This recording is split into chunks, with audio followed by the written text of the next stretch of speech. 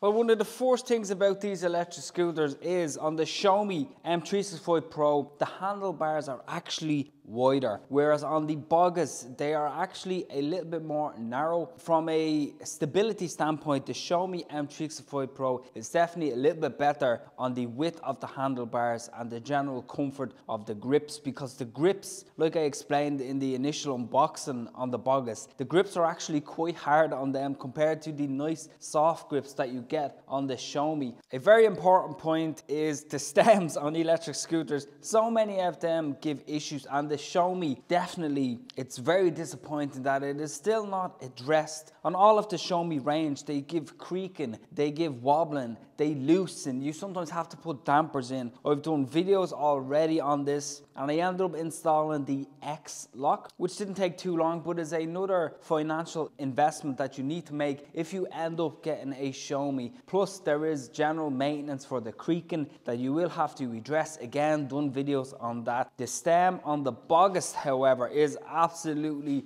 brilliant. I can't stress how solid and built this truly is. I've been on really bad roads recently with this, going to and from work on a daily basis, which is around a 34-kilometer trip, and it has not given me any creaking. It is rock solid. From a stem point of view, the Bogist definitely has the upper hand. One thing to point out is the Xiaomi is actually a little bit higher up off the ground, which makes it a little bit better for going over bumps and kind of going off a curb, so you avoid scraping underneath on the Xiaomi, whereas on the Bogist it's actually a good bit lower, and I have hit it off, you know, a curb and a few bumps here and there. It hasn't caused any major damage underneath, but it's definitely something to note. You know, I think the Xiaomi definitely wins in that case from the height of the deck itself. Now, the folding on these electric scooters, the Bogist C1 Pro, comparing to the Xiaomi, when you do fold the Bogist, the front part of the deck there hits the ground, which is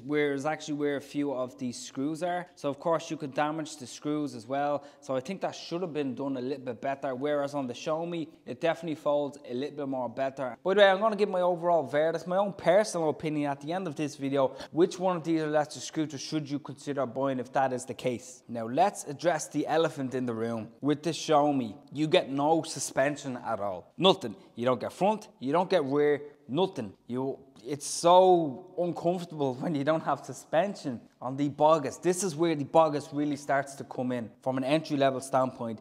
You have front suspension and you have rear suspension, and I'm telling you now, it makes an absolutely massive difference. So I've already done videos on the Xiaomi putting the front suspension on, and it is quite a detailed video, but anybody can do it. So if you end up buying the Xiaomi, do go and have a look at that video and all the other maintenance and upgrade videos I've done on this scooter. Another thing, where the Bogist comes in, once again, it comes with hybrid tires, 10-inch by 3-inch hybrid tires. I'm telling you now, they are absolutely brilliant. But on the Xiaomi, you've 8.5-inch pneumatic tires. The problem with them is they are not that stable on wet ground. They are definitely a bit more harder to change with punctures. I would love to see the Xiaomi range itself, the next range of scooters that they bring out, to definitely have maybe 10-inch pneumatic tires, maybe 10-inch by 2.5-inch, to make the ride a little bit more comfortable and to make punctures easier to change. Now the brakes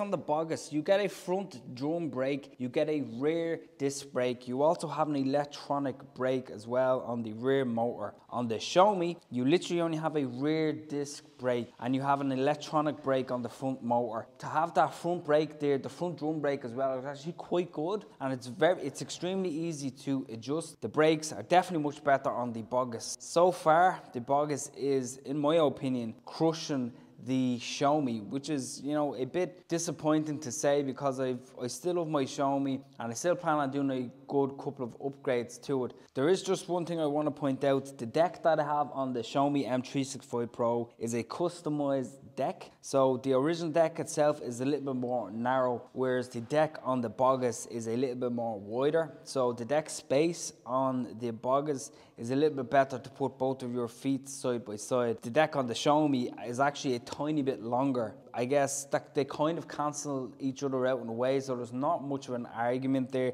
You do have a small footrest on the Bogist that you can rest on it. I'm going to get to why that footrest is actually very important now in a second. The speed is totally different. The speed on the Xiaomi from factory is 25 kilometers. I have unlocked mine, which I've done videos on already, hill testing it before and after. Have a look at them if you want, but you can unlock them quite easily and you can get a 32 kilometer speed with the stock controller, the stock battery. It's quite easy to do, and I'm going to get to why the Xiaomi is definitely quite important when it comes to doing more modifications. I'll get to that towards the end of the video. Factory speed on the Bogist is totally different. 45 kilometer hour top speed. You can see here in the video it was GPS tested, so it is absolutely true. And you have the 3 different modes on both of them. You have low speed, medium speed and high speed. From a speed standpoint, not to have to go through, you know, unlocking things, upgrading the controllers, upgrading the batteries, you don't need to do that on the Bogist because you have that 45 kilometer hour top speed. Plus you have the 500 watt motor compared to the 300 watt motor on the Xiaomi here. That's another thing to consider if you're after speed. Of course, always wear your safety gear. Now the IP54 rating on the Xiaomi, I think it's like a 54, which is the industry standard, which means it's splash resistant. I definitely would not be bringing this through puddles or anything like that at all. This is where the Bogist is destroying the Xiaomi, is an IP64 rating, which means it's quite good in really bad weather and really bad rain. Again, you wouldn't be bringing this through puddles or anything like that. I've had it out in the rain coming to and from work and it hasn't given me an issue at all. Of course, you can do some sealing, you can put some Gorilla Tape, which is quite common. You can also use a silicone sealant around the bottom of the decks to help protect it. But again, you know, these things are never, I don't know if it's going to be hold up long term in the rain. You have manufacturers claiming it's a certain IP rating, but as time goes on, will rust start to eat away at the controllers, at the batteries, at the decks, at the screws? Who knows? Time will tell. So I'm going to be really testing this as much as possible. So from an IP rating, the Bogist definitely wins in that case. Now the claimed range on these electric scooters is actually identical. It's a 45 kilometer claimed range. Of course, that is in perfect conditions. A person that is really light, around maybe 70 kilos and with no wind against them. I can say that I have tested the Xiaomi already with a 17 kilometer range. When I got home, I had about a 40% battery. That's gone full speed most of the way,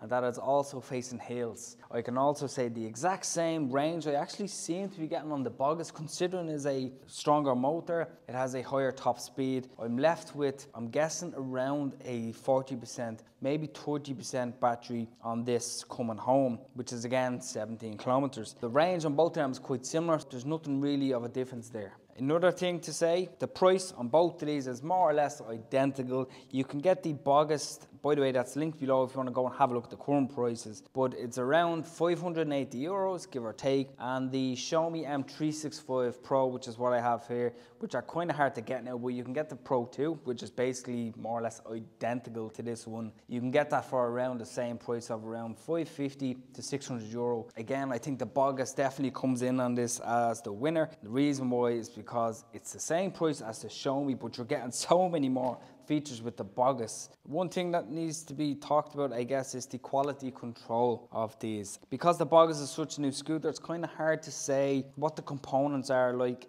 inside. Are they going to hold up? Are they easy to replace? Difficult to get parts? The Xiaomi, definitely easier to get parts, all the accessories, all the upgrades. So I think the Xiaomi definitely wins if you ever needed parts in the future and that type of thing. So the Bogist currently, because it's only new, I can't really comment on that. The Xiaomi would definitely be the winner if you are handy, if you like to upgrade things, if you like to swap out things and stuff like that for parts wise. So the Xiaomi definitely wins there. This brings me on to the next one. The Xiaomi whole range itself, there is a bunch of groups out there on Facebook. I have a group myself for all electric scooters that's linked below, but the community of the Xiaomi itself is absolutely gigantic. Again, for support, for help, for tips, everything else in between, it's definitely the winner as far as from a community standpoint, from getting help from other people. The Bogist, there's no community out there. I had a look, there's nothing out there at all, so it loses from that, you know, from that feedback, from that help if you ever need help with the scooter itself. But what is my overall verdict? To be honest, if you love to upgrade things, if you like to add things yourself and learn about scooters, about how they work and stuff like that, the Xiaomi definitely is one to consider. You can add the front suspension like what I done,